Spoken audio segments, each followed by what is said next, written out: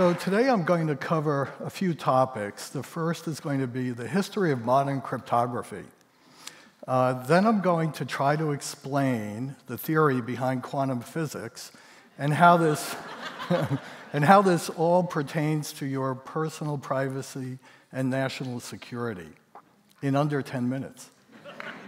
So any of us who've had the experience of transacting business on the internet, we know that if we're either buying something on Amazon or sending a secure email, that we have a little bit of help to keep our privacy private.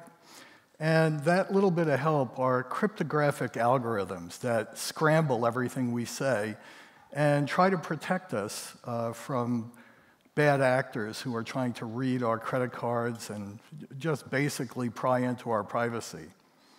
Unfortunately, there are a lot of bad actors, and they're very skilled at actually breaking some of our cryptography, and therefore, we're in a position where a lot of our information, and especially for the nation, our national secrets are at stake. So, I mentioned how many hackers there are and just how good they're getting. I mean, can you imagine 14.7 billion records have been stolen since 2013. And there are some really big ones out there. Yahoo, 3 billion. Marriott, 500 million. And if you can read the fine print, Marriott, it was happening to them for over 4 years, and they didn't know about it. And my personal favorite is the Office of Personal Management.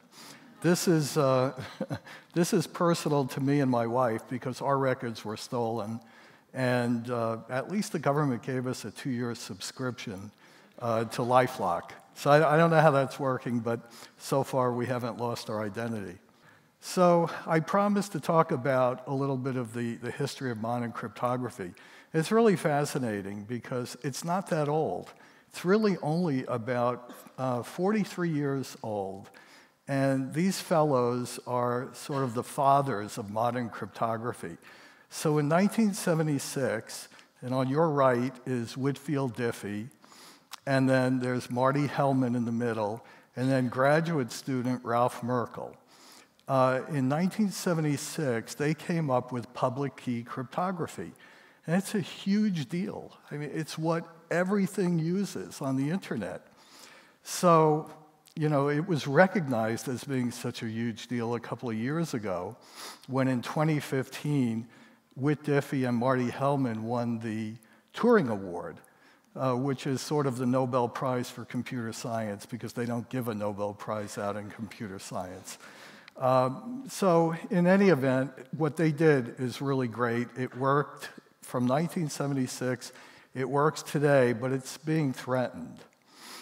So let's just talk about very briefly what cryptography is.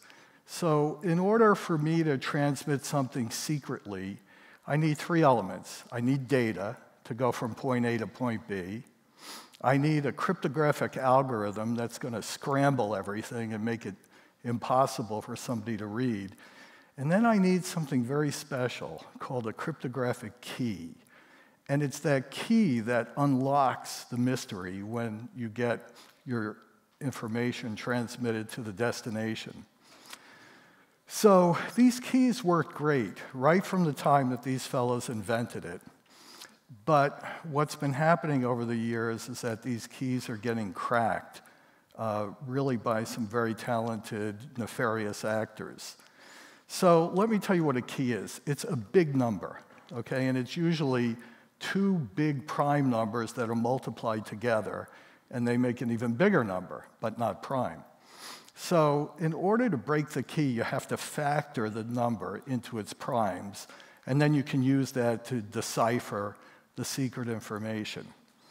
Well, over the years, we started with smaller numbers, like 56 digits wide, and they were broken pretty easily. In fact, the NSA broke them almost immediately.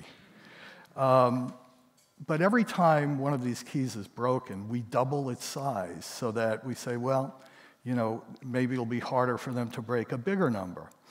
Well, this has been going on now for 40 years, and the last number that was broken was 768 digits wide. It's a huge number. And at the time, they were saying it would take a computer 3 million years to figure it out. Well, it actually figured it out in 3 years, so much for that estimate. Well, today we use numbers that are even more incredibly big, 2,048 digits wide. And we've decided that it would take our current computers, the best ones we have, 1 billion years to break that. So you'd say, wow, this is great, and I have nothing to worry about. Well, let's fast forward to today. And what you're looking at is really an amazing device. It's a quantum computer. It's IBM's quantum computer, and this one came out in January of 2017. Now, it's not powerful enough yet to solve that billion year problem, but it's going to be.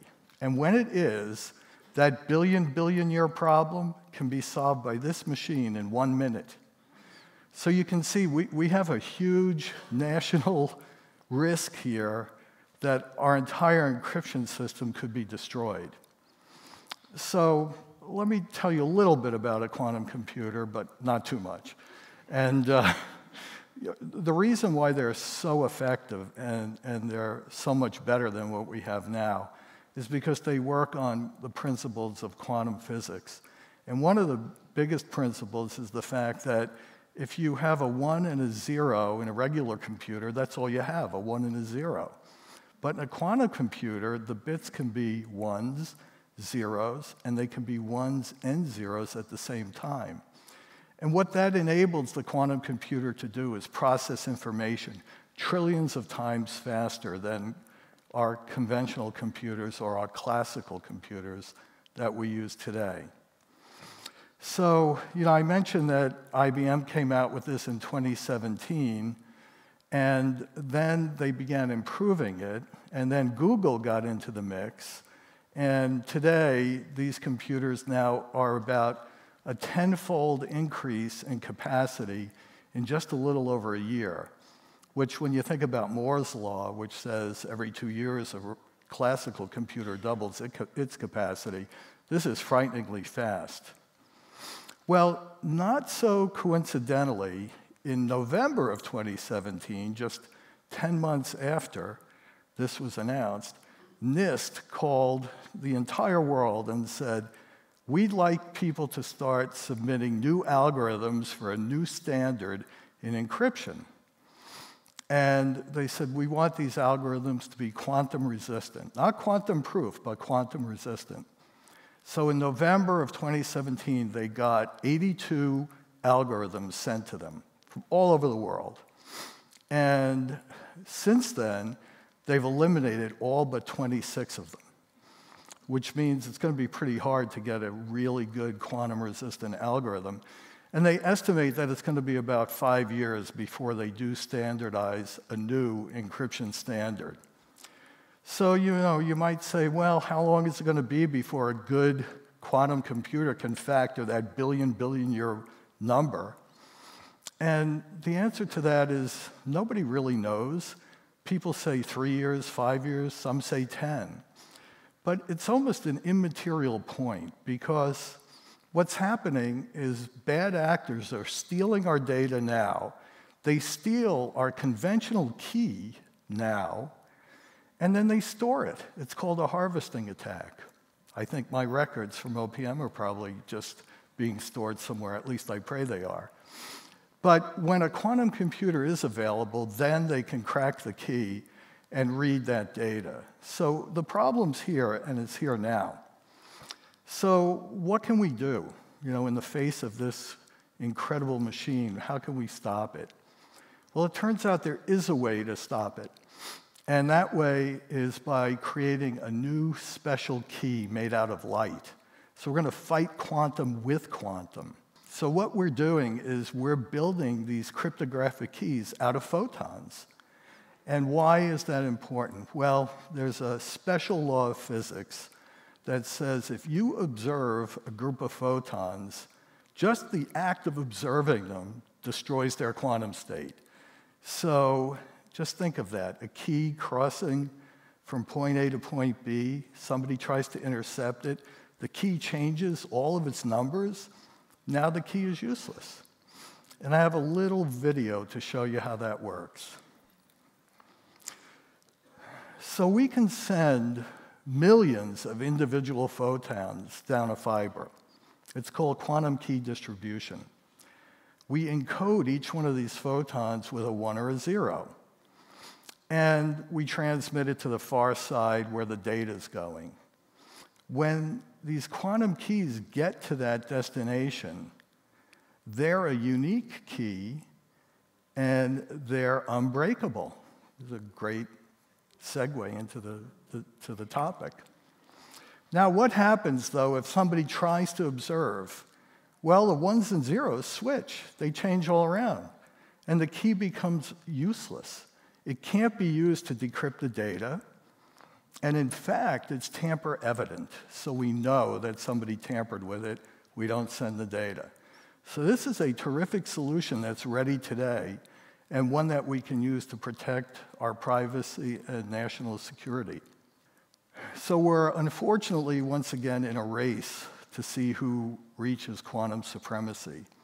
And as you can see by the relative amount of dollars that have been invested, the United States is playing catch-up. In fact, the $1.2 billion that the United States just procured for the Quantum Initiative Act was just signed into law in late December. So we haven't even deployed any of that. Well, the Chinese are outspending us and they're outthinking us because they have an incredible strategy.